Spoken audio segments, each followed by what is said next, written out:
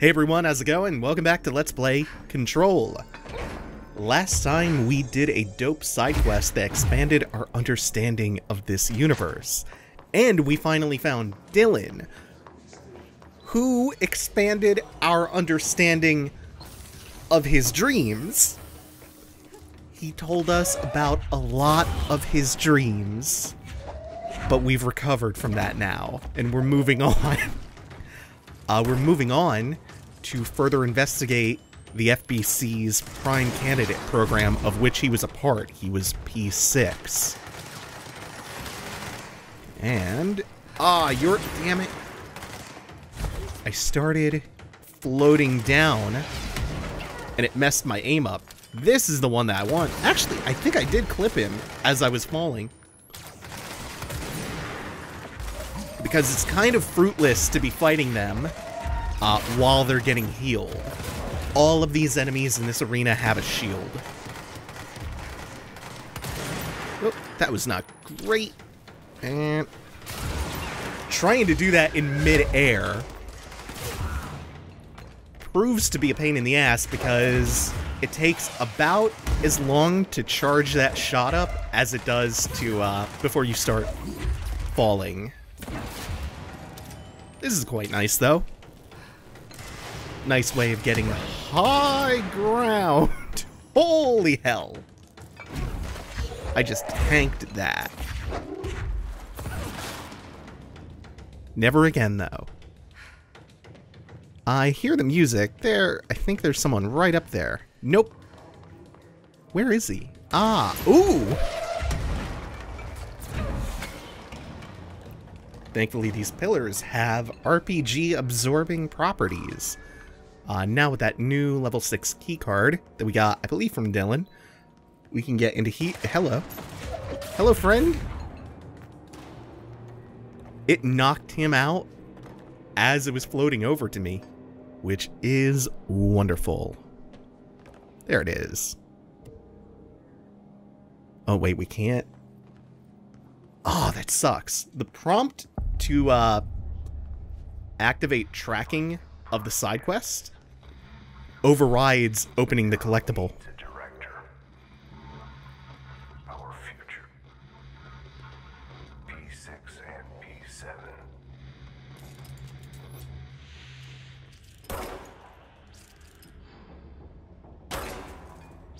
P6 we know to be Dylan, and P7 you can probably make some pretty good assumptions or inferences about who that is.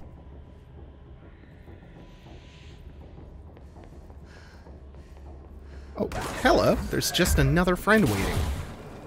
And we've upgraded our launch so heavily at this point that even the shielded enemies, the standard ones at least, will get one-shotted by that. We have the flying splody friends, who are not a big deal at all. We can just activate their explosives while we're right underneath and then dash away. The problem here is, one, the cluster, who is conveniently right here for us. Come on. Ooh. I got a little ugly. The other problem that we have is the floating dude in the wheelchair. And we needed to take that cluster out before tackling him, because he's a little bit beefier than your standard enemy. My aim is definitely way off today. Ooh. Dashed into the wall, and I'm not sure if I took that full hit. Switch over and finish him. And there are still more of them spawning in. Oh, he's gonna be the issue. Okay, let's deal with that. Ooh. It's like he led his shot there. He already had the... This got messy all of a sudden. He had the shot primed and flying out before I was done crossing the threshold of that pillar. He was already firing before he had line of sight. He was ready for it.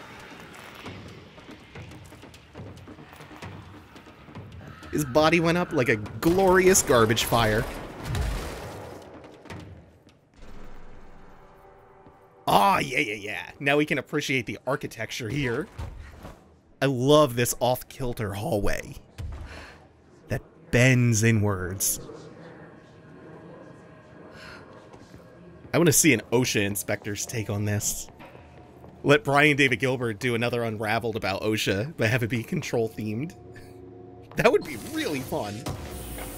It would also be pretty apropos for this game, given the flavor of all the menus and the juxtaposition that we've been talking about between the strange and the paranormal, and how ordinary this all is. Another Alan Wake memo.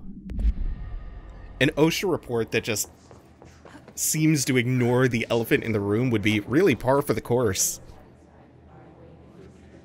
You know, the infinitely twisting hallway flooded with blinding light and the chittering incantations of the possessed isn't up to code. That's the problem here, you know? Not enough hard hats. The guardrails are, they're bolted in with 3.5-inch screws instead of 4-inch ones. Ignore the fridge that ate the man. That's a real violation. That's a safety hazard. But that really just does fit the tone of what's going on here. How bureaucratic the FBC is. And how uncanny that is juxtaposed next to the subject matter. Dylan wanted me to see. It doesn't matter. We need to find that projector. And there we go. They were indeed monitoring Jesse as Prime Candidate 7. And we get that P7 outfit. All the times I felt paranoid, I was right. The Bureau could have given me the answers, but they just stood by and watched me.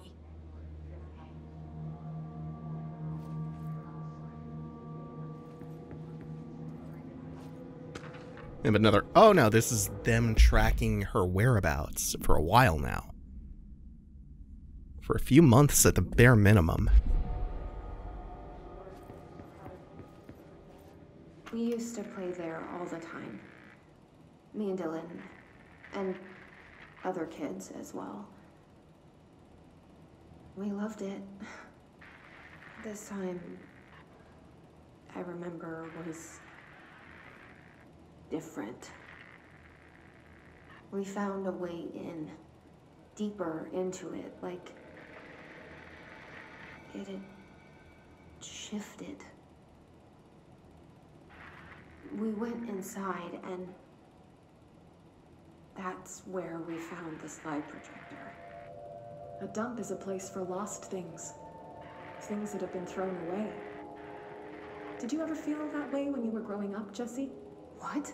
No. Yes, but that has nothing to do with... Was there a slide projector at your home when you were small? No. Those were before your time, I suppose. But your family did look at photos together, maybe. In one form or the other? Maybe. When was this? Can you remember? At parties? Barbecues? How did it make you feel? Did your parents ever show pictures that embarrassed you? Was alcohol ever involved at these parties? Did your parents drink? Did that make you uncomfortable? No, that's just stupid. Come on. That has nothing to do with this. Nothing. The slide projector, let me ask you this. As a child, did you ever fantasize about worlds inside pictures? Inside a painting? You know, stepping into a painting, into a hidden world, escaping and finding adventure there, away from your parents. I don't think so. I don't remember. Maybe. I don't know. Funny thing about that tape is, that is kind of how this all started. She stepped through a door where a painting hung one moment and then was gone the next. Not exactly stepping through a painting, but the parallel they're drawing is pretty clear there. They studied what happened in Ordinary here. That's the place to start looking.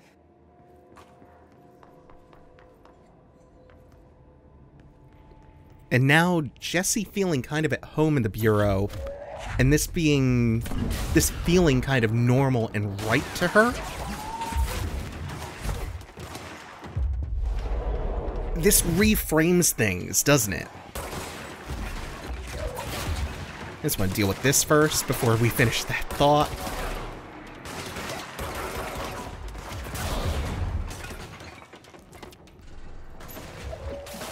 This is a coping mechanism for Jesse. This is her escapism, much like playing it is for a lot of players. A lot of players who are processing a lot of emotional baggage and a lot of trauma. She stepped into a world that... Oh, God! A world that, by our standards, is a fantasy land. Both prime candidates. To escape. Pyramids. Very different ones, sure, but both in a cell of some sort. Am I out of the cell now, or is all this, the house and being the director, just another cell? Who's really in charge? And this is kind of a new development in how she's processing a lot of her baggage.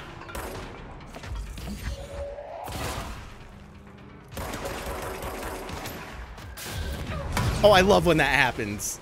It's happened at least twice this episode. It's so good. It's one of the many things that makes telekinesis so fun. Oh, that was a nice clean hit. I think we're going to be switching back to the shotgun pretty soon. I think I'm going to be upgrading that, adding a new personal mod to it, and then getting some more mileage out of it since it's been a minute. I don't think I'll be going back to spin too often. Not my favorite alternate form for the service weapon. And we should also be able to slip into that P7 candidate outfit from the control point. We're going back home. Of course we are. It started there, and it's... Nope. never gone away. Okay, there we go. Nope, can't upgrade or create the others. So, Shatter. Let's get that damage boost, and I think that also comes with a stability upgrade. But also the personal, the weapon mod slot. Yeah, we have spin, we have our grip, pierce, and shatter.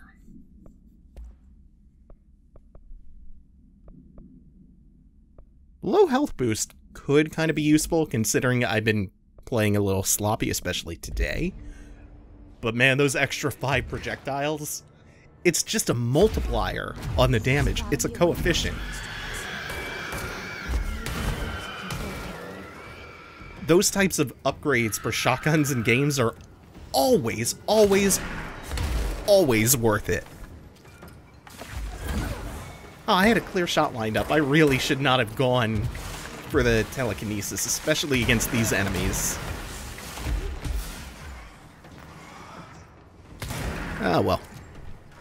You, friend, are annoying. Okay, so down on the ground floor, the thing that you have to watch out for is that there's one of those, ooh, God.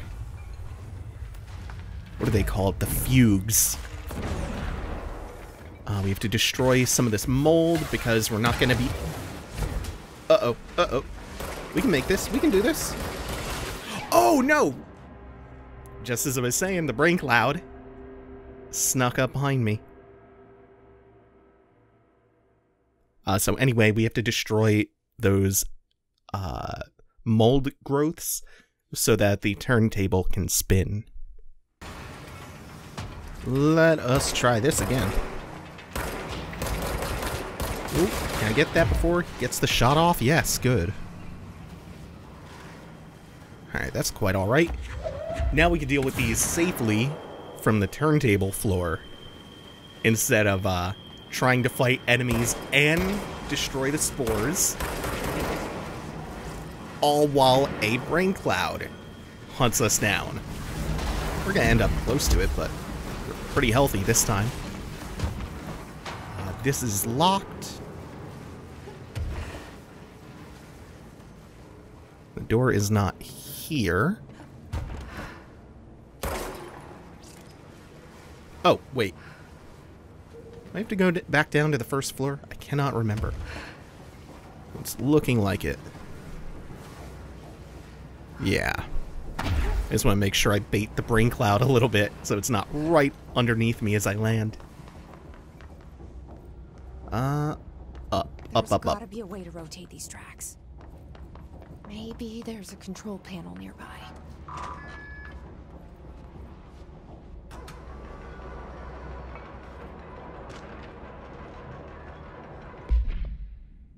Oh yeah, the delivery of teeth. It's like me cleaning my dad's truck out. No context needed for that. Or that, oh, which episode is it? It's like episode 4 or 5 of Magnus.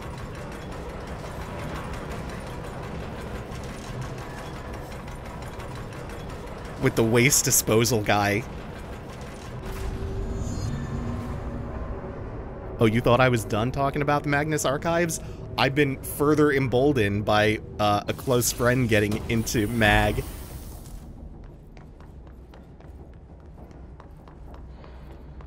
Also, if you're watching, hi Lizard.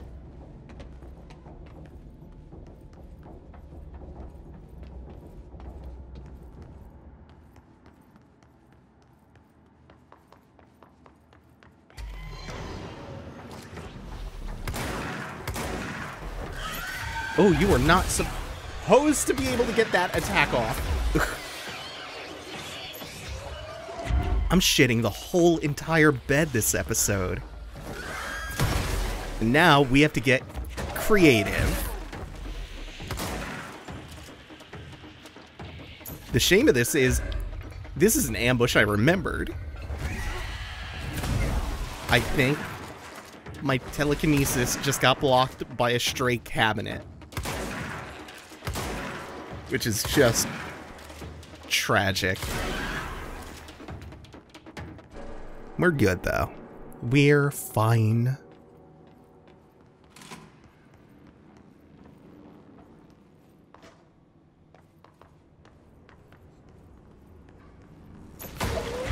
We just need to find some batteries. So in the meantime, Carlos Zerpa has been making some SCP recommendations based on the episode for each episode that's gone up. And they've really just been going above and beyond, and I always dig the comments, but especially these themed ones. There's always, like in every LP, recurring themed comments, and they're always so good. Like Epic's episode by episode Norse mythology ones and God of War, people keeping running counts of things, Zerpa's SCP suggestions based on the episode. It's just always amazing.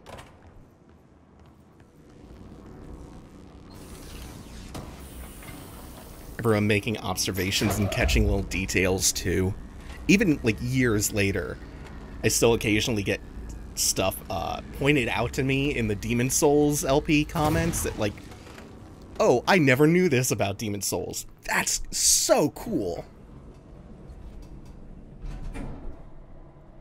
Actually, on the topic of observations, that LP has been getting plenty of good comments too, worth calling attention to, including one confirming that the storm of the, I think the North Pole on Saturn in the game, oh shit, is a real phenomenon. It's an actual 24/7 raging storm on Saturn above the pole. Wait. Saturn, so what is one Saturnian day and one Saturnian year? Because that shouldn't be 24/7. Anyway, a commenter pointed that out. And also how just, like, in-game, the polar storm also functions as this amazing climatological astral landmark. And it changes colors, and it's actually shaped like a hexagon. Like, it's actually hexagonal. I would not have found that out otherwise. So doing that LP has been educational for me and provided a good tangential learning opportunity, and I love that.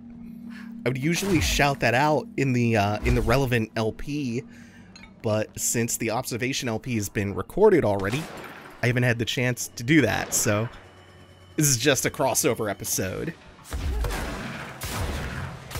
Yeah, I've been falling for a lot of dumb ambushes, but not today. Not that one.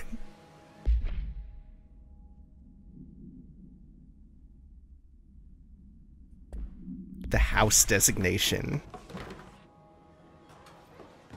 You're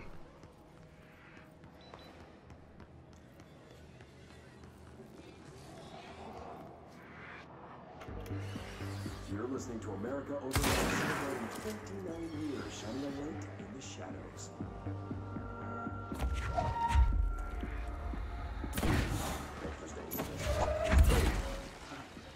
What I'm about to tell you, if they found out, I don't know what would happen. If who found out, brother? The men in the suits. They told me it was an industrial accident, but this is something else. Something nobody talks about. Ordinary. This certainly doesn't sound very ordinary, Colin. No, not ordinary. Ordinary. It's a town. And it wasn't an industrial accident. I mean, that's what they said. But that's bullshit. Whoa, please watch the language, Caller. It may be 2 a.m., but we're still a family show. I'm sorry. It's just, my brother was there. They said the town was destroyed, but it wasn't. I went there. The people are gone, but the town's there. It's still there. So the population of an entire town disappears, yet the town remains. Tell me, was the phrase, "there is no salvation" written anywhere? I'm not sure. The same thing happened in Brazil in 23, a village called Fort Verde. More than 600 people just up and left. The government said they were fleeing guerrilla forces, but we know the truth. A mass abduction. As predicted by my regular guest, Dr. Quincy Logan. Abduction? You mean aliens?